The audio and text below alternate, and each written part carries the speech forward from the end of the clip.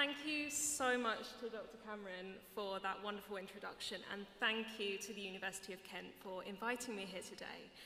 It's a huge honour to be awarded this degree, especially here in my hometown Rochester, in the cathedral where I used to sing Christmas carols in my school choir. Life is very weird. I know it's customary for the recipient of such an honour to say a few words and share some wisdom. I'm not sure that surrounded by so many learned people, academics and graduates, many of whom have so much more life experience than me, that I'm very well qualified for this task. But I guess I've done some stuff in my life that I've lived so far which might be of interest, so I'll do my best. One question I'm often asked is how to become a published author. I think it's one of those careers that sounds a bit far-fetched to most people, like an astronaut or a secret agent. They don't tell you how to do it at school. But one day, when I was a teenager, I decided to give it a shot anyway. Being a school kid, I didn't really have anything to lose at that point. I just spent the time I should have been doing maths homework writing stories instead. I was just having a fun time. Dr. Cameron has told you a bit about my career journey, but I wanted to talk about it a little more. What I did to find myself in my dream career as an author, illustrator, and screenwriter at the age of 29. I've had a lot of luck. Luck in writing the right thing at the right time, luck in finding an amazing literary agent who liked my writing, luck in finding the perfect TV production company who understood my vision. It's a bit ironic to be here celebrating your many years of hard work and study, and I'm telling you about luck. They don't award degrees in luck. But what you can do when luck comes your way, when there's an opportunity, a chance to speak up, reach out, express yourself, you've got to try. Trying is incredibly powerful. Trying is seizing an opportunity and saying, what if it works out?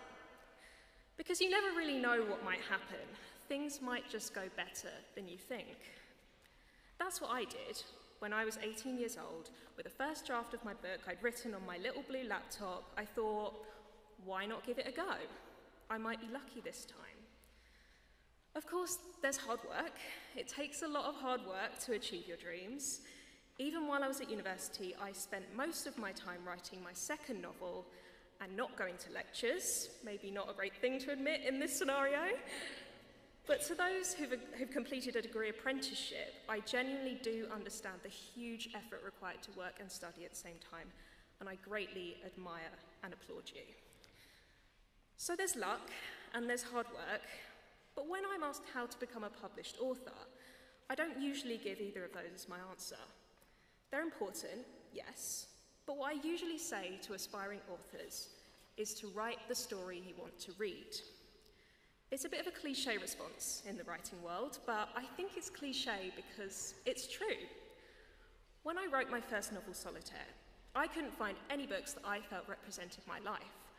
I was a bored, moody teenage girl at an all-girls school who desperately wished my life was a little bit more interesting. The popular books at the time were Twilight and The Hunger Games.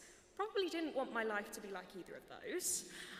I wanted a book about my world, the social dynamics of school life, escaping the real world on social media, and finding a new friend who completely understands you. I couldn't find any stories like that, so I wrote one. You have to believe in your story or no one else will. You have to be the first person rooting for yourself, your own cheerleader, your first reader. And I know that's hard.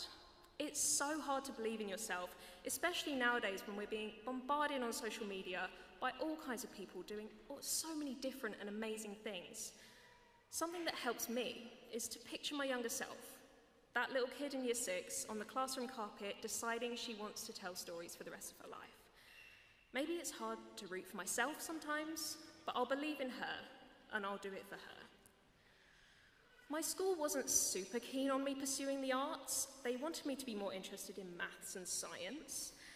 Fortunately, I didn't care too much what my teachers thought. Sorry again to the professors in the room. And I focused on doing what I loved, which was writing stories.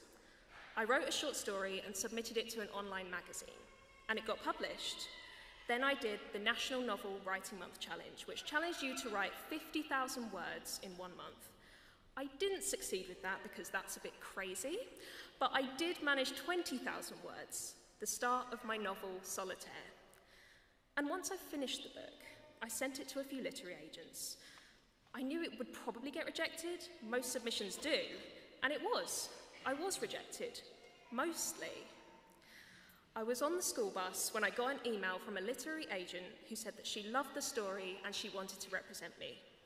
I'm sure my parents thought this was a scam, but it wasn't. A real literary agency wanted to represent my writing. If I'd never tried, none of that would have happened. If I hadn't said to myself, what's the worst that could happen? None of that would have happened.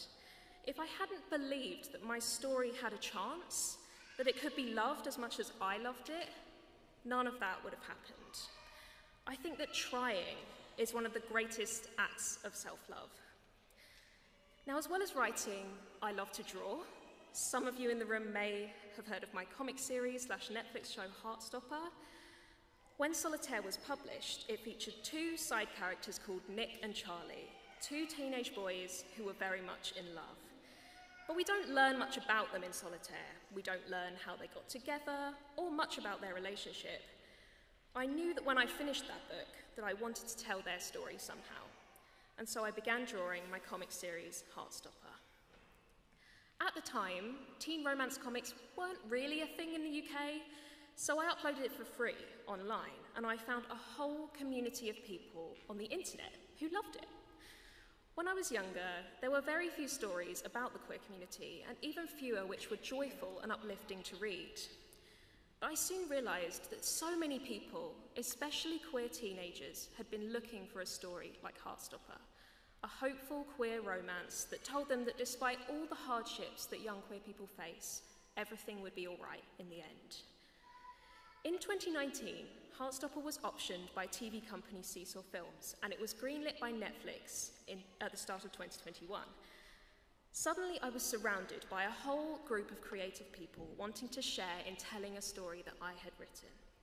I was blown away by this shared creative drive to tell a queer story that had a positive vibe and a happy ending.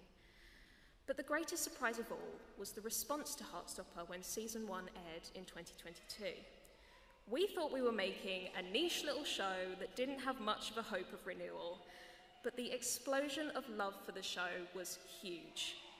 We thought the show would just appeal to queer teens, but it's found viewers of all ages and identities. I never imagined, when I started uploading my little comic for free because nobody would publish it, that it could become something so big and so beloved. All I knew that it was a story that I loved. Perhaps I should have seen that if I loved it so much, maybe there would be others out there who would love it too. Now, I know that not everyone in this room wants to be a writer or an illustrator, but perhaps you have a story in your head, or maybe it's a vision, or an idea, a business or an invention, a dream job or a life aspiration, a world that no one else can see living in your brain. If the thing you want to be, or do, or to happen isn't there yet, you can create it. You can write the story you want to read, whatever that means in your world. Who knows? Maybe there's a whole community of people just waiting for it to exist. There's only one way to find out. Thank you.